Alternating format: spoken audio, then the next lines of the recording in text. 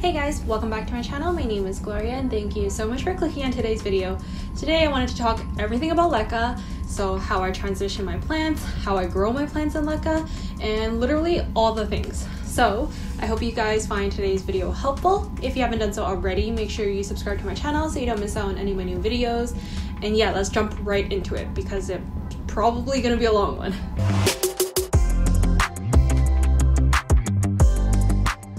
As you guys know, I literally have most of my plants in Leca right now. So I would say if the plant is really big, I generally like to keep it in soil just because Leca is a little bit of a lighter medium. So if the plant is very like top heavy or something like that, I don't like to keep it in Leca. All my 6-inch pot plants and smaller are all in Leca, except for maybe like a few here and there. But for the most part, I managed to transfer almost my entire collection into Leca. And these are all the tips and tricks that I found were really helpful. Take my advice and kind of adjust it to your own situation. So don't come for me if your plants die in Leca because sometimes that does happen.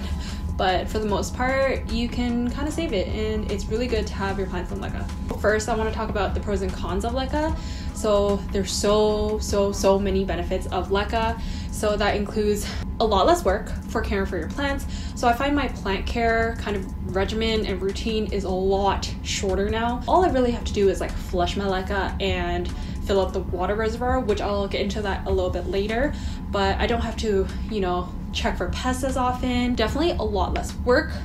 Leca medium is essentially clay balls, which is very moisture wicking. So it takes the water reservoir from the bottom and wicks it up through to the roots and gives it water. So by that principle, it means it's a very airy medium. It allows for more oxygen flow. It's not very compact like soil can be over time. And oxygen to the roots is very good. It helps prevent root rot, allows for really healthy roots. Another really good thing about Leca is that it can be reused. So it's an inorganic medium. It reduces the risk for pest infestation like thrips, spider mites, mealies, aphids, all the things. And it can be reused, so that's really good. You don't have to throw out old soil when it gets bad and like it starts decomposing and breaking down. Same with moss, which over time it can also decompose. So those are more organic medium, but if you were to use something like Leca, it's inorganic and you can reuse it, just boil it again and disinfect it, and then you can use it for the next plant. And another thing with Leca is that there's not really any guesswork in terms of rotting your plants. You know when your water reservoir is depleted and it's dry and you need to refill it. You don't really have to guess whether or not the soil is too dry, whether it's not dry enough, and whether the bottom is not dry but the top is. So you don't really have to use like a moisture meter or anything like that, which helps prevent root rot and overwatering. So obviously there's cons of Leca, meaning it's quite pricey when you're initially starting and it's quite a hassle to transfer your plants to Leca, so that is a little bit annoying. Nutrients are expensive, Leca balls are expensive, but I mean, it's the initial startup cost, but over time, it goes a long way and it's a lot cheaper and it's more affordable. So I still tend to use Leca despite this disadvantage. Also, generally when you buy plants from stores locally or online, they don't generally come in Leca. So you either have roots that are grown in moss or they're grown in soil. So I mean, you do have to transfer it to Leca, which could shock the plant, and if it's a very sensitive plant, it might be a little bit risky, but that is kind of the process that you have to do to get your plants eventually to be thriving and growing in Leca. Okay, now that we went through the whole pros and cons of Leca and you've decided you want to transfer your plants to Leca, now let's talk about how you prepare your plants to go into Leca. So first you have to have clean Leca. So when you buy Leca, it comes in a bag like this. So I just bought my bag of Leca off Amazon. I've also tried the IKEA Leca, which is also really good. They're more like round circle balls of Leca versus the one on Amazon. This is irregularly shaped. I personally don't care, and these are a little bit larger. But yeah, this comes in a really big bag. It comes in 10 liters, and I've used probably about like 3/4 of it. So there's not much left, and it was honestly really affordable. I think it was like $30 or something like that. When it first comes, you have to disinfect it. And how I do that is first you rinse off all the extra powdery like dust that's coating the Leca. So I just rinse it under some regular old tap water and I just let it all drain through, try to get rid of all that dust. and then after that I just boil it for maybe like a couple minutes, and then I go back into rinsing the leca so that it's not super hot and it's ready to use. So after your leca's clean, I just like to store it into like little containers like this. So this is a thing of clean leca. So this is clean leca, and let me show you. The inside just looks like that. I just like to store it like this because I know it's been disinfected. I know most of the dust particles are off, and it's ready to be used if I were to repot a plant or transition a plant to leca. Next is you want to take your plant. So I don't really have any to show you that are in soil right now because I've literally transferred all the plants that I have that I want to transfer. So let's say this plant is not in leca and it was in soil. What I would do is just remove the medium, whether it's soil or moss. If it was growing in soil, I like to remove the soil bits off the roots when it's kind of more on the dry side versus when it's moist, because wet soil is just like very messy and it turns to like mud essentially, and it's really gross. So I don't like it when it's too wet. So I make sure it wasn't like just freshly watered and it's like a soaking pot of soil.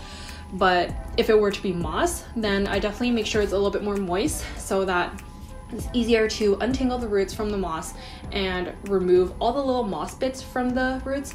But what you essentially want to do is just clean the roots as best as you can.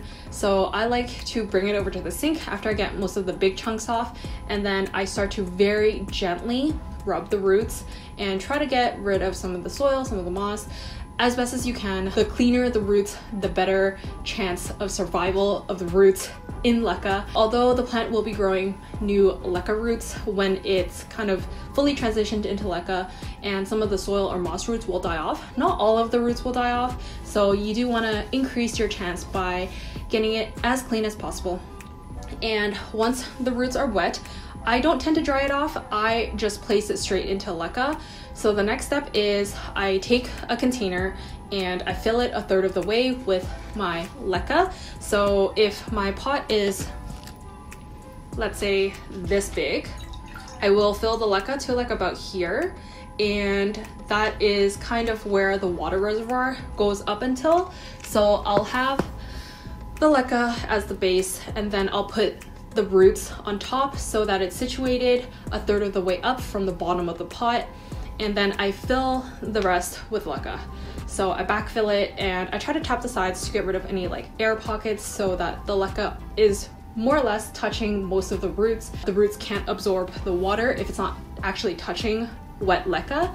So that's why I do tap the sides and make sure it's very snug in there, and then I let it be. So since the leca is already wet, I don't find that there is a need for the roots to kind of have a water reservoir right when it's transferred into leca. So I usually wait about like 8 to 12 hours before I give it a water reservoir. So with the leca balls wet and the roots are already wet, if you put a water reservoir, you do increase the chance of it rotting. I mean, some people still do it. I find this works a little bit better for me. So I just let it rest and I don't touch it for 8 to 12 hours. I keep it in its spot where it's normally growing. So if it's under my grow lights on my grow shelf, I just put it back. Don't worry about it for 8 to 12 hours. And then I come back later, fill it with the water reservoir to the 1/3 of the line, and that's it. So that's pretty much all I do when I initially transfer my plants into leca. And I try not to use nutrients in the first week to kind of not shock it as much. So after about a week, I do start using nutrients, and this is the concoction of nutrients that I use. So what you need is a little jug of a 4-liter distilled water. I don't always use distilled water because I find it's a little expensive, and I go through water quite frequently because I have so many of my plants in leca. So this jug usually lasts me about a week to a week and a half, and then I need another jug. So I don't want to spend so much money on distilled water. I also don't pH my water, so to each their own. That's too much work for me, honestly, but it's probably best if you buy a pH kit and then you pH your water if you're not using distilled water. So I only use filtered water. So I fill this jug all the way up with filtered water to the very top, and these are the nutrients that I use. The advanced nutrients line, so there's 3 separate nutrients in here. I first start off with micro. So This is the first one that I use. It's called Micro, and I use the same quantity for all 3 bottles. So I use a syringe and I measure up 1.5 mils of the nutrients, and I put it into my jug of water. I shake it up after each addition, and then I put 1.5 mils of Grow and shake, mix, whatever. And then lastly, I'll use 1.5 mils of Bloom. I use 3 nutrients so that the plant gets all the nutrients it needs. There's nothing lacking and it can really thrive that way. So those are the 3 nutrients I use, 1.5 mils of each, mix in between each one, and then I just store it in this little 4-liter jug for whenever I need to top off my reservoirs, because sometimes they dry out at different times. So whenever I check my plants and I see it's completely depleted, then I just fill the water back up to the 1/3 line, and that's pretty much it.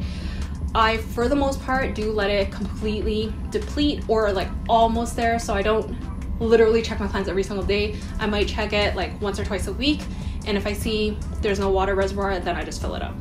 Once the plant is acclimated to the Leca medium, the roots will tend to kind of grow down into the water reservoir, and when that happens, you do need to either pull the plant up so that you shift the roots higher, or you can let it be for a little bit up until it gets like too many roots. If too many roots are sticking out of the drainage holes, you do have to kind of position it higher in the Leca medium, but for the most part, those roots that grow into the water reservoir are water roots, so they won't rot, and you can still fill your reservoir up to the 1/3 line even if roots have grown past that line.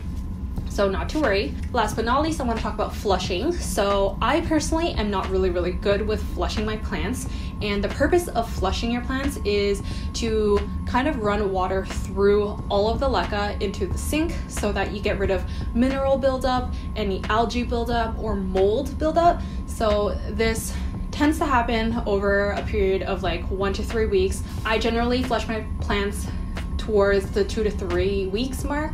I know some people flush it weekly, but I'm personally just very lazy, so I don't do it as often, but I find I'm not having too many issues with it. So to each their own. If you want to flush it more often, do so. If you don't, I'm sure it's fine. If you see a bunch of like white marks on the top of your Leca, that usually means salt and mineral buildup from the nutrients and like water if it's not distilled or like different pH, whatever. So that's just my tip for flushing, and you just like literally run it all the way through. That's why you need pots with very good drainage so that the water can just flow through, and then you can put it back into its either cover pot, or in my case I use a lot of little ramekins, so that's easier for me to take a look and see if there's any water reservoir inside and what kind of level it's at. Whew. So that was so much information and so much talking, so I hope you guys found today's video helpful with your Leca journey and transitioning your plants to Leca. I really hope you try out some of these tips, and that way your plants could be easily cared for in Leca, because it's honestly my favorite medium. I want to one day try Pon, but it's even more expensive than Leca, so that's why I kind of want to like do it slowly. But yeah, I hope you guys enjoy today's video. Comment down below if you have any plants in Leca. I would love to know. And thank you so much for watching, and I'll see you guys in the next one. Bye.